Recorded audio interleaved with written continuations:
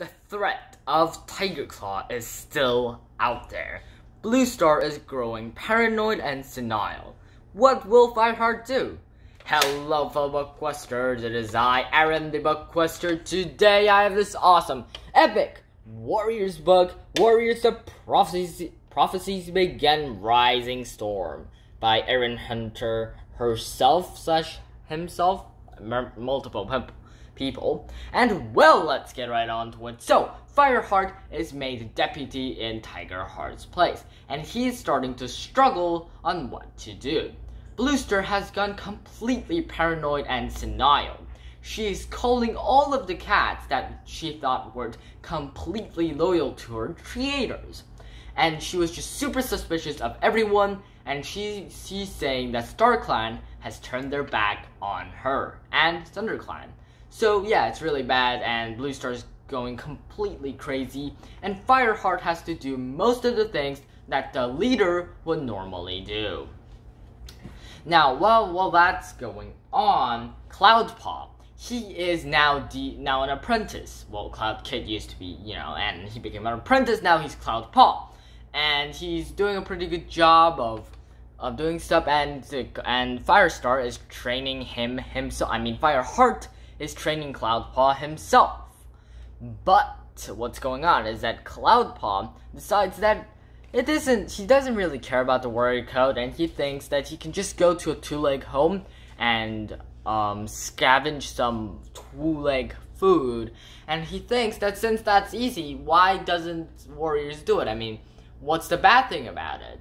And Firestar sternly says that Fireheart sternly says that you can't have two paws in different places, in the two-leg place and the ThunderClan camp. You have to be loyal to your clan or nothing. And that's basically it. But Cloudpaw does it again and manages to be captured by two legs. But Cloudpaw is later found by Ravenpaw, the loner who had once been in ThunderClan.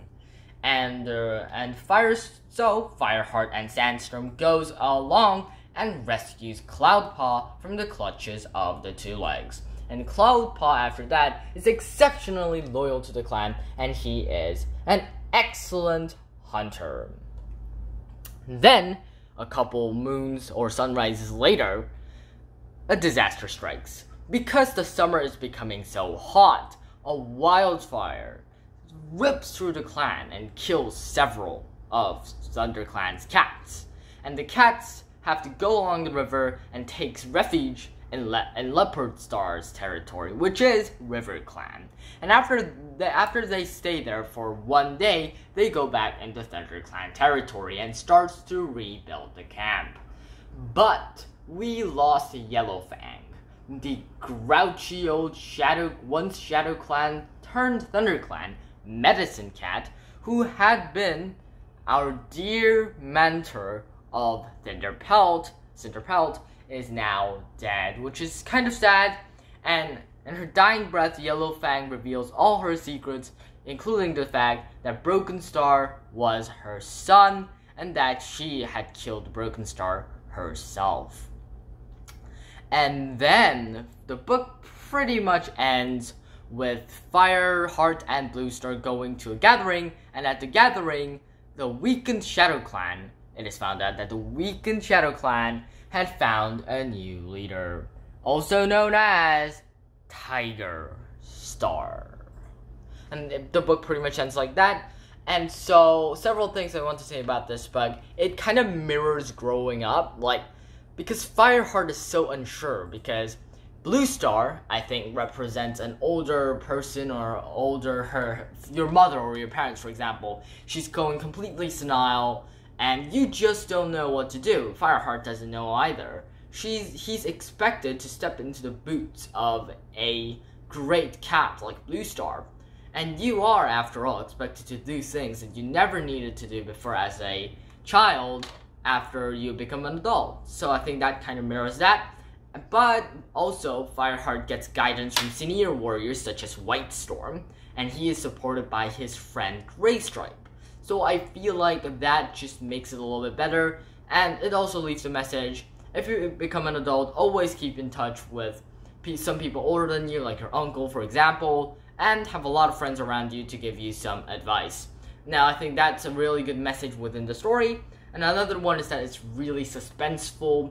There's a lot of action, and there's this moment where you're clenching your heart because these guys might die after all. And we know, we've read the series for 4 books now, we don't want the characters to die. And yeah, and it also ends with a cliffhanger, which is absolutely epic. Of course, it's like my 6th time reading the Prophecies again, so it's not really that much of a surprise to me.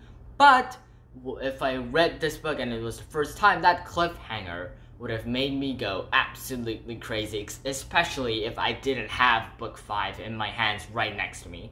So yeah, that's pretty much it. It is an epic book. The entire Warrior Saga is definitely worthwhile reading, and like always, your Bookquester, Erin the Bookquester. It is a great book, guys, and yeah, I highly recommend it. Read the saga.